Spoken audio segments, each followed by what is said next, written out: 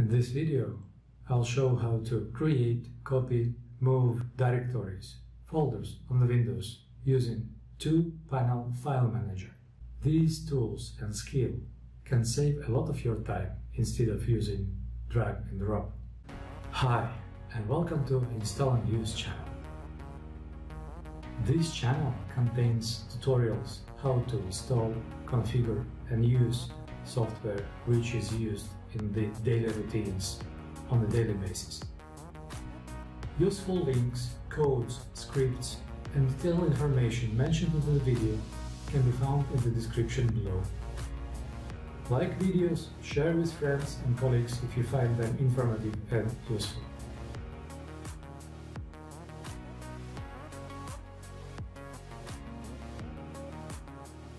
Hi, my name is Anton.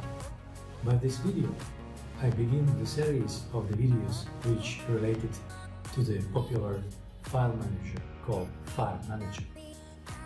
In this first tutorial, you will know how to install and perform basic operations with the file manager. Tell me, what is your favorite file manager? How long you use it and which purposes? Okay, let's go and download the file manager from the official website, and we will start by typing file manager to the Google, and the filemanager.com is the official website. So let's open it, and there is a download button. We want a stable build, and we want the 64-bit architecture version, and we want MSI for Windows installation. So let's click it, save it and install it. Yes, we want to execute it. It will ask me at the smart screen verify the identity. Then we just go next. Yes, we confirm that we want to this path. Actually, we want everything be installed. Yes, and yes. At this point, administrator rights will be asked. Installation successful. We may want to launch the application now, but currently just let's finish it. The interface of file managers usually has been split into the two panels, the panel on the left and panel on your right. It does represent the list of the directories, including directories and files. We can see the system and hidden directories as well here. Navigating happens with the up and down keys, and opening the directory or changing the directory happening with enter key. So let's go and look what is inside of the program files. Okay, we do see the directories of our programs has been installed here. Going back, we always select on the top two dots which represent to change directory. Changing the cursor between the two panels happening with the tab key. Let's press a tab key and let's look what happens. The cursor changes the panel from left to right.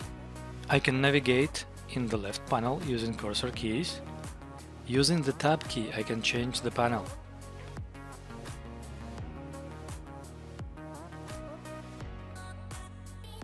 Basic operations of the file manager usually happens using the F keys, function keys, which are located on the top of the keyboard from F1 to F12. We will be using now Alt F1 and Alt F2 shortcuts to change drives or mounting points. So let's press Alt F1 and we will be asked to change the drive. At this point I have only C drive and cloud drive, which is P cloud. We can connect the USB drive and look what happens. I am now connecting USB flash disk into the USB port of the computer. As we can see that the flash drive has been attached to the computer or mounted into the operating system. It has been listed as a new drive and we are able to change the drive. Performing the choice with the up and down keys and using Enter to change the panel. We see that the only directory on the flash disk is the house. That's the music for the driving the car. Inside of this directory we have different directories as well. Let's perform basic file management operations such as copying, moving and deleting the files. My task is to copy the document, the file, from the flash disk to my local drive C. Firstly, I will create the directory. I will press F7 to make the new directory. I will call it music from USB drive. The new directory has been created. I will use the Enter key to change the directory, or to enter into the directory, or to open a folder. Then I will use the Tab key to navigate to the another panel which is on the left side. What I want to copy this directory, which is name no-name1, which contains 6 music tracks, to the directory on the local drive. So I'm using F5 key to initiate the copying process. The copy dialog will appear and it asks me to confirm the copying process of the folder no-name1 into the path which is written in the dialog. I need only to confirm by pressing the Enter or this copy button. The dialog shows the progress of each file and the total progress as well. Let's copy the other folder.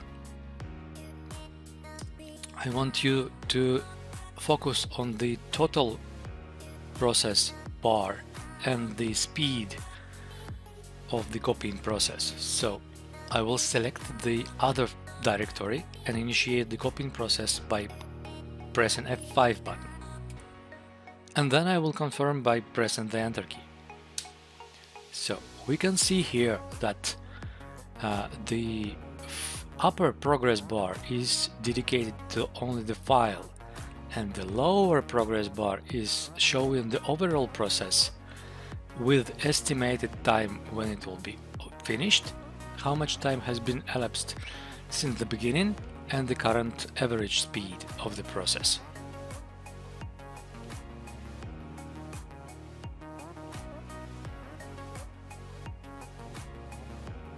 That is how to copy the files from source to destination. Let's assume we want to copy the no-name1 folder again. Let's initiate the copy process by pressing F5 button, and then we confirm as usual. The file recognizes that the destination file exists with the same name. It will ask us to make a choice what to do with this. We may overwrite the file, we may skip the file, rename the file, append the file and cancel the operation. At this point I do compare the size of the file and the timestamp. So by this I can generally conclude that the file is the same. At this point we will not dive into the hash sums and of the files. We'll just conclude that the file is the same, and I will overwrite the file. And this file I may decide to skip, and this file I will decide to rename, and the file proposes me to use the number 2 in the braces. And the rest of the files I do want to overwrite. That is done. Performing the move operation happens as follows. We focus cursor on the directory and press F6 button, which is initiate the move dialog. We have been asked to confirm the destination, and using the Enter key we confirm the move operation.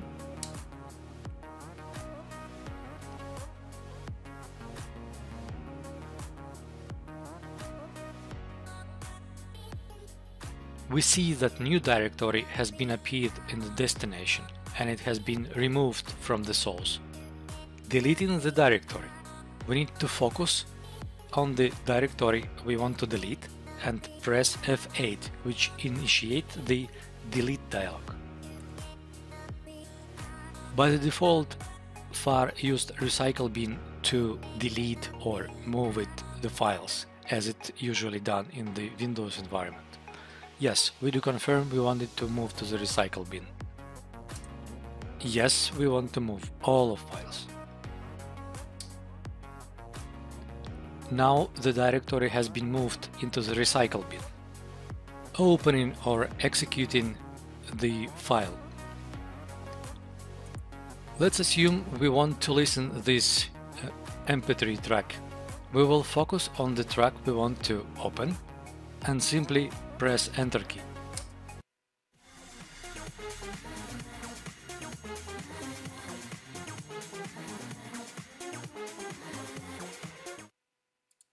Default application will be opened. To finish the workflow with the file manager, let's press F10 key. It will initiate the quit dialog and it needs to confirm that we want to finish the work. In this tutorial we learned the basic actions such as creating the directories, copying and moving them, and the executing the files. In the next video we shall perform the same actions with the files, taking the full power of the selection functionality. Stay tuned